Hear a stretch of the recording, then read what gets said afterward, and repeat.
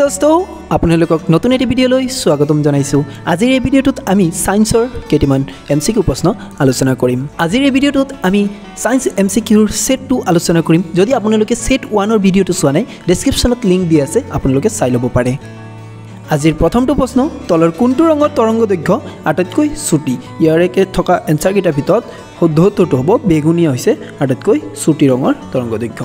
তাৰ পিছত 2 নম্বৰ প্ৰশ্নটো, মানুহৰ শ্ৰাব্য সীমাৰ পৰিসৰ কিমান? এই প্ৰশ্নৰ উত্তৰ আমি সকলোৱে জানিব লাগে, কাৰণ ক্লাছ 9ত আমি সকলোৱে পঢ়ি আহিছোঁ।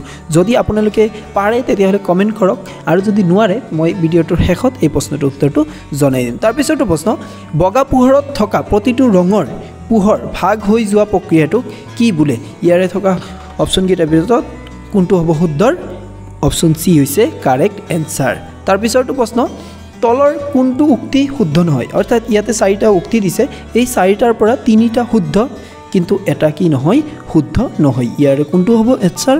ইয়াৰে বি নম্বৰটো হৈছে শুদ্ধ উত্তৰ। বায়ুশূন্য মাধ্যমত পোহৰে গতি নকৰে, সেইটো মিছা কথা। 5 নম্বৰ প্ৰশ্ন, which of the following types of light are strongly absorbed by plants? অৰ্থাৎ উদ্ভিদবোৰে কোনটো ৰং কি কৰে বেছি পৰিমাণে গ্ৰহণ কৰি ল'ব পাৰে? ইয়াৰে শুদ্ধ উত্তৰ কোনটো হ'ব? অপশ্যন এ হৈছে ইয়াৰে correct answer, violet and orange. তাৰ পিছৰটো প্ৰশ্ন, which component of light are absorbed by chlorophyll? অৰ্থাৎ পত্ৰসৰিতে সূৰ্যৰ পোহৰৰ কোনটো ৰঙক কি কৰিব পাৰে?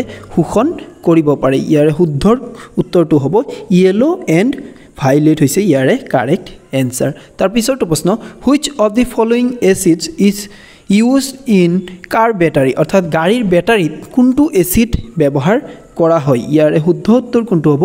ইয়াৰে শুদ্ধ উত্তৰ হ'ব অপশ্যন ডি, সালফিউৰিক এচিড হৈছে ইয়াৰে শুদ্ধ উত্তৰ। তাৰপিছৰটো, which of the following is the chief constituent of vinegar? অৰ্থাৎ ভিনেগাৰত কি এচিড থাকে? আমি সেইটো সকলোৱে জানো যে ভিনেগাৰত কোনটো এচিড থাকে? ভিনেগাৰত এচিটিক এচিড থাকে, অৰ্থাৎ অপশ্যন ডি হৈছে কাৰেক্ট এনসাৰ। তাৰপিছত, phenol commonly used in toilet is closely related to? অৰ্থাৎ ফিনল আমি জানো সকলোৱে ফিনল ব্যৱহাৰ কৰোঁ, এই ফিনলটো কি হয় আচলতে? ফিনলটো অপশ্যন এ, ফিনলটো হৈছে এবিধ বেনজিন। তাৰপিছৰটো প্ৰশ্ন, নেইল পলিচ ৰিমুভাৰ কণ্টেইনছ? অৰ্থাৎ নেইল পলিচ ৰিমুভাৰ যে আমি ছোৱালীবোৰে যে ব্যৱহাৰ কৰে, নেইল পলিচ ৰিমুভাৰ, আৰু এই নেইল পলিচ ৰিমুভাৰত কি থাকে আচলতে? অপশ্যন বি হৈছে ইয়াৰে কাৰেক্ট এনসাৰ, এচিটন থাকে। তাৰপিছৰটো প্ৰশ্ন, হু ইনভেণ্টেড বাইচাইকেল?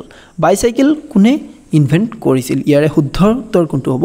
অপশ্যন ডি, কে মেকমিলন হৈছে ইয়াৰে শুদ্ধ উত্তৰ। তাৰপিছৰটো প্ৰশ্ন, হু ইনভেণ্টেড ৰেডিঅ'? ইয়াৰে শুদ্ধ উত্তৰ কোনটো হ'ব? ইয়াৰে শুদ্ধ উত্তৰ হ'ব জি মাৰ্কনি, অপশ্যন বি হৈছে কাৰেক্ট এনসাৰ।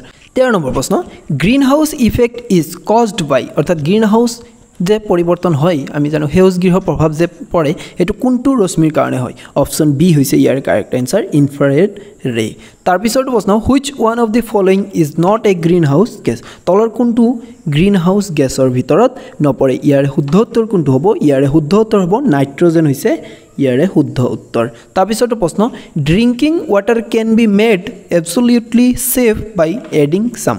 অৰ্থাৎ আমি যে খোৱা পানীবোৰ ব্যৱহাৰ কৰোঁ, এইবোৰ বিশুদ্ধকৰণত আমি সকলোৱে পাইছোঁ কি ব্যৱহাৰ কৰা হয়? ক্লৰিন। অৰ্থাৎ ইয়াৰে শুদ্ধ উত্তৰ কোনটো আছে? ক্লৰিন ক'ত আছে? অপশ্যন চি হৈছে ইয়াৰে শুদ্ধ উত্তৰ। ক্লৰিন টেবলেটছ ব্যৱহাৰ কৰিলে খোৱা পানীবোৰ বিশুদ্ধ কৰিব পাৰি। তাৰপিছৰটো প্ৰশ্ন, which of the following does not contribute in producing acid rain? অৰ্থাৎ এচিড বৰষুণ সৃষ্টি কৰাত কোনটোৱে কি নকৰে? কণ্ট্ৰিবিউট মানে সহায় নকৰে। অৰ্থাৎ কোনটোৰ দ্বাৰা কি নহয়? এচিড বৰষুণ সৃষ্টি নহয়। ইয়াৰে শুদ্ধ উত্তৰ কোনটো হ'ব?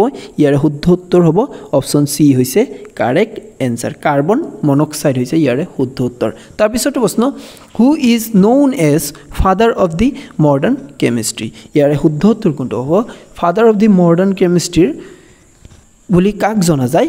এইটো হৈছে অপশ্যন ডি, এণ্টনি লেভইচিয়াৰক তেওঁক জনা যায় ফাদাৰ অফ মডাৰ্ণ কেমিষ্ট্ৰিৰ। তাৰপিছত, which one of the following element is liquid at room temperature? ইয়াতে থকা অপশ্যন কেইটাৰ ভিতৰত কোনটো মৌল কি হয়?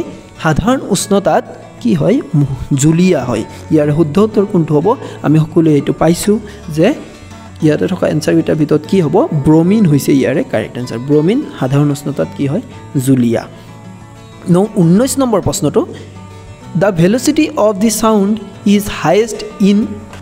অৰ্থাৎ শব্দৰ গতিবেগ কোনটো মাধ্যমত আটাইতকৈ বেছি হয় ইয়াৰে শুদ্ধ উত্তৰ কোনটো হ'ব শব্দৰ গতিবেগ আটাইতকৈ বেছি হয় ক'ত মেটেল অৰ্থাৎ অপচন বি হৈছে ইয়াৰ শুদ্ধ অৰ্থাৎ ধাতুবোৰত শব্দৰ গতিবেগ আটাইতকৈ কি হয় বেছি হয় পোহৰৰ গতিবেগ ক'ত বেছি হয় আটাইতকৈ পোহৰৰ গতিবেগ ভেকামত আটাইতকৈ বেছি হয় তাৰ পিছৰটো প্ৰশ্ন light year is the unit of light ইয়াৰ কোনটো কিহৰ একক হয় লাইট ইয়াৰ এইটো আমি সকলোৱে জানিব লাগে এই প্ৰশ্নটো ইম্পৰ্টেণ্ট পৰীক্ষাত আহিবও পাৰে এইটো শুদ্ধ উত্তৰটো হ'ব অপচন এ হৈছে ইয়াৰে কাৰেক্ট এনসাৰ অৰ্থাৎ লেন্থ দূৰত্ব জুখিবৰ কাৰণে লাইট ইয়াৰ ব্যৱহাৰ কৰা যায় সৌৰজগতৰ যিবোৰ দূৰত্ব গ্ৰহ নক্ষত্ৰবোৰৰ যে মাজৰ দূৰত্বসমূহ সেই দূৰত্বসমূহ অধিক হোৱাৰ বাবে সেই দূৰত্বসমূহক লাইট ইয়াৰ এককত হিচাপ কৰা হয় বন্ধু বান্ধৱীসকল আজিৰ বাবে এইখিনি আছিল যদি আপোনালোকে ভিডিঅ'টো ভাল পাইছে তেতিয়াহ'লে ভিডিঅ'টো এটা লাইক কৰি দিয়ক আৰু আপোনালোকে বন্ধু বান্ধৱীসকলৰ লগত ভিডিঅ'টো শ্বেয়াৰ কৰি দিয়ক আৰু আপোনালোকে যদি এতিয়াও আমাৰ এই চেনেলটো ছাবস্ক্ৰাইব কৰি লোৱা নাই তেতিয়া এই চেনেলটো ছাবস্ক্ৰাইব কৰি লওক